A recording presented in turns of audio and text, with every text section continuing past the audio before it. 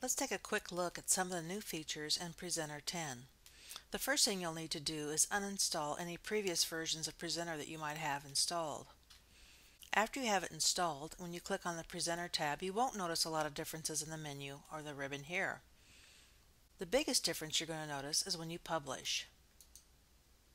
Before, when you published your presentation, the only format that was available, an SWF format. This format did not play on iPads, iPods, or other devices like that. You now have the option of including HTML5, which will play on all devices nicely.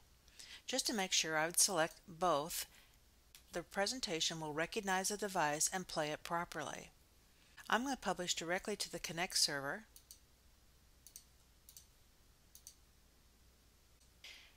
And you'll be prompted to log in with your LDAP credentials. Select your folder or even create a new folder and publish.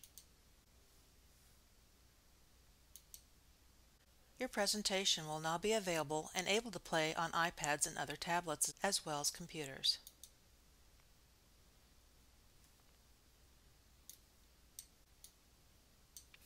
There are a few things you'll want to keep in mind though. Make sure if you're going to add audio or video that you do it from the Presenter tab.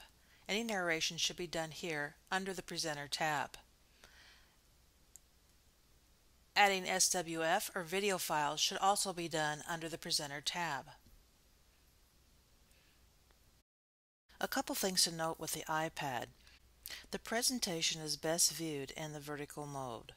If you rotate to landscape, part of the screen will not display.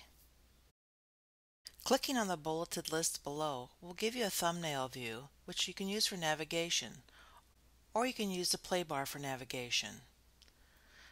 Clicking on the eye in the upper right-hand corner will bring down the presenter information. If notes have been added to the presentation, clicking on the blank notes page, the notes will display down below. Other ways to navigate include swiping the screen with your finger to move from slide to slide, or clicking on the small arrow at the bottom brings up a thumbnail view for other navigation options. The presenter interactions and quizzing usually work as expected. However, if there are problems, try refreshing your screen.